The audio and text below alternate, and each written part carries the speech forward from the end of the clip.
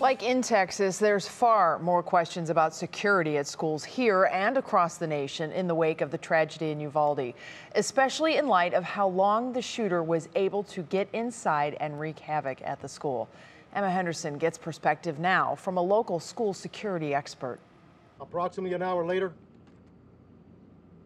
U.S. Border Patrol tactical teams arrive. They make entry, shoot and kill the suspect. 1 hour, 60 minutes, 3,600 seconds.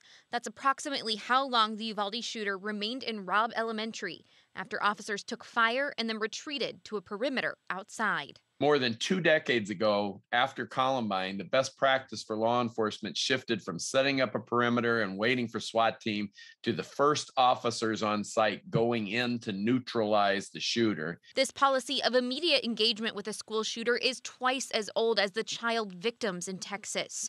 It was also a serious topic in Parkland back in 2018 when a deputy assigned as a school resource officer didn't confront that gunman who killed 17 and injured 17 more. We would expect our first responders to have drilled, trained, practiced, worked with multiple other agencies, worked with their schools to at least reduce some of those risks for errors. Trump believes that tactical training needs to be focused on more than technology.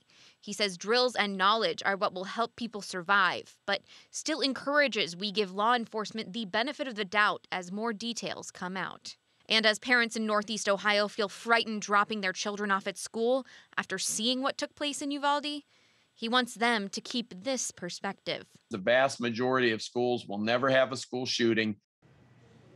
Now, the other big piece Ken Trump pointed to is that making news out of Uvalde more difficult is public officials having to backtrack, including on whether or not the school had a resource officer that interacted with the shooter.